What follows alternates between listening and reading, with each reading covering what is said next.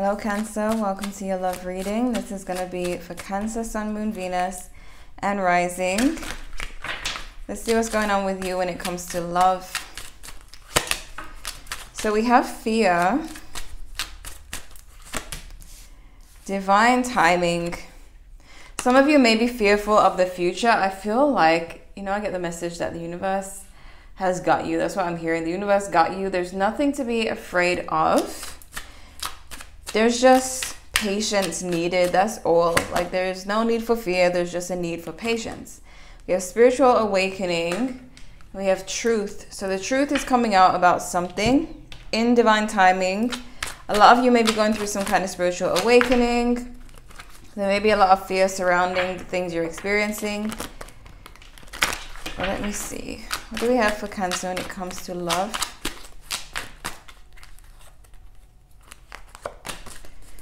Okay.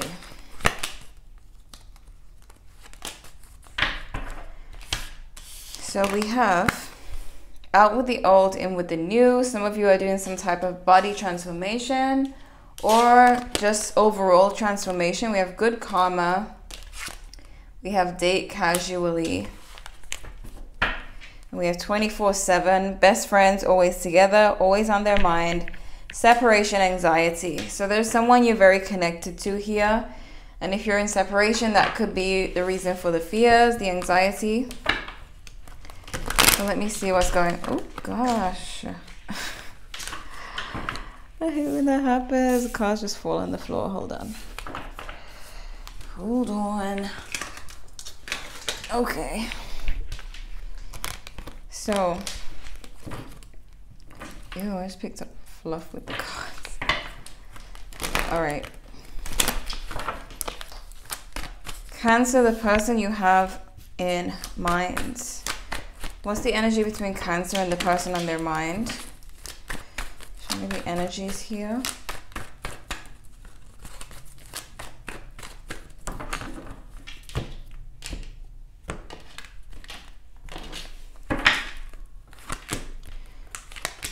So here we have someone who's being quite mysterious. They're trying to run away, but they keep looking back at you. But I feel like they're trying to hide the fact that they're still interested. I got a similar message for Aries. So I don't know if you're dealing with an Aries or if you have Aries in your chart, but there seems to be this person who is trying to run away from you, but they keep looking back. They keep focusing on you. Could have something to do with the changes that you're making. Again, similar message to Aries, where there's a change happening and your person kind of keeps looking back at you because of this change. You have the Lover's energy here, so a lot of you still feel connected to this person, but you're really taking back control. You're taking control of your life. Some of you are manifesting a lot of things. You may be surprised at the things that you're manifesting, things that you're bringing into your life. You could be dealing with a Pisces or a Gemini or a Libra, but mutual energy. There is definitely a balanced connection here, but someone is kind of being blind to the situation or refusing to see something that's going on here. Okay, this person's next move, I really feel like they're trying to move on, but they're really torn. They're really torn between what to do, because something about you keeps pulling them back to you, keeps pulling their energy back to you, or having to keep looking at you, but trying to do it in a sneaky way, like sneakily watching you. So they're going to be kind of trying to figure out what to do. Your near future here, we have someone coming forward. You could be dealing with a Capricorn, some of you, but there's someone coming forward. This could be a new love offer, or it could be this person. I see that you are stepping into this confidence here, but you and this person may still be kind of tied to each other in a way. There's still some kind of tie here between the two of you. Three of Wands. I feel like a lot of you are just waiting to see what else is out there as well. A lot of you sense that this person is coming near, but you're not really focusing much on it. And you're definitely being more open to what's to come from the universe. what's in store for you is what I'm hearing, is that you're focused on what's in store for you, manifesting a lot of things. Let me look at the main spread.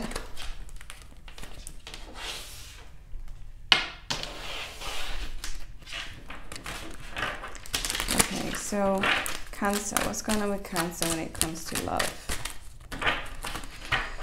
What is going on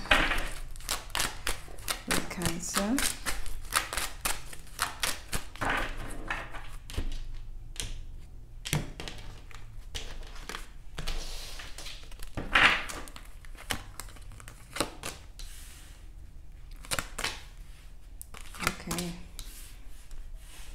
You're quite indecisive about this person, and some of you do have, like, you have been in your head, like, thinking about this connection. We have Scorpio energy. Wow, this person may have an apology for you. They have the Page of Cups, but there's a lot of feelings. Some of you may have even have someone new crushing on you, like having a crush on you and wanting to express that, but there's someone here with a cup. This cup is either an apology or it's a first move from a new person. But there is transformation going on with this person that you've been dealing with. They have the Death card. You guys have this cup to offer. You have this love to offer. But some of you may have other options, or you may be looking to see what's out there, like I said. Not knowing who to go for or what to do, but having this hope for love. There's someone you're seeing as your soulmate, Two of Cups. But this person is cautious. This person may have some issues where they find it hard to trust. They're trying to give you their apology, their heart, but they're still cautious. They're still fearful. There's also this kind of playing hard to get type of energy going on between the two of you. I don't know if it's you or them, but someone's rejecting the offer. Someone's being distant, and that's what's blocking the situation. Cancer, this is not to call you out, but this is a Cancer trait. Cancer, the sign of Cancer is very indirect. So you guys will kind of, you know, want someone, but not let them know that you want them because you kind of fear that they'll reject. So you just make it seem like you don't want them in the first place. That way you avoid the rejection. So it could be that you're dealing with a fellow Cancer or someone who also has Cancer in their chart, where one of you or both of you are being kind of indirect. Because there's this mixed message. There's this, I want to give my heart, but then there's this distance, like this rejecting of that same offer. It's almost like being unsure, so let me just reject, that way I don't get rejected type of thing. You find yourself having to make a decision. I feel like a lot of you want to just come out of this feeling of sadness and loss, and you will start to get over someone, but you'll have a decision to make. Definitely have a decision to make. Let's see what we got here. Why the Page of Cups? Again with the Two of Wands. This person is definitely making the decision to apologize, making the decision to take the leap. Because this is after some thought. This is after the Two of Wands. So they may be watching or seeing you on social media and deciding when to make the move. Why the Death card?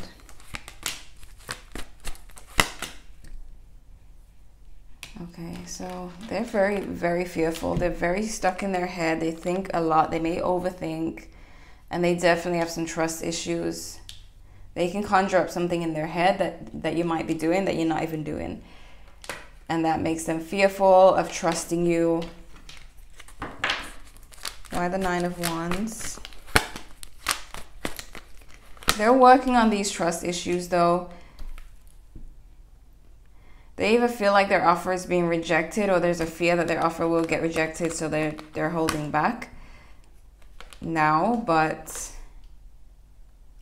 they seem to be working on that fear with the Death card. They're working through that, transforming, changing it, seeing things differently. Why the Seven of Cups?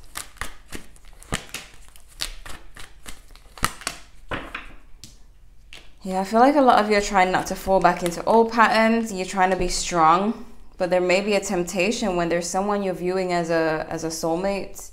There's a past there, but you're viewing them as a soulmate. So it's like you're trying to make the right decision in love and trying to be strong. Why the Two of Cups?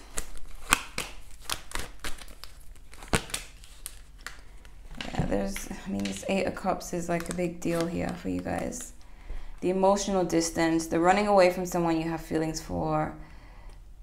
Like both of you are wanting to move on, but there's something pulling you back. I feel like Cancer, you have a major fear of falling for this person again. But I see that they're making a lot of changes and they also have a fear of falling for you. It's like both of you are doing the same thing here. Why the Two of Wands?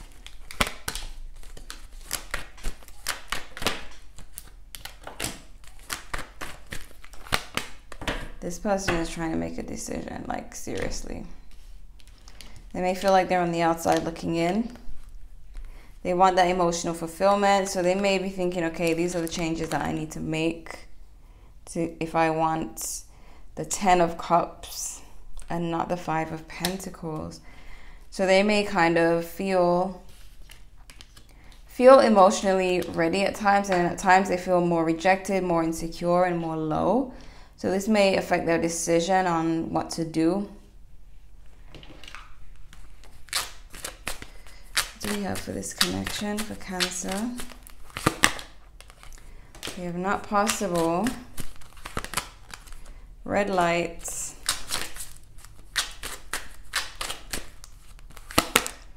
Maybe not, and something better. So I really feel like this is your thoughts, that it may be a bad idea. There may be something better. Honestly, I feel like both of you are the same thing. Like you're both fearful and you're both changing. And you're both cautious. That's what this fear is about. It's like both of you have the same fear.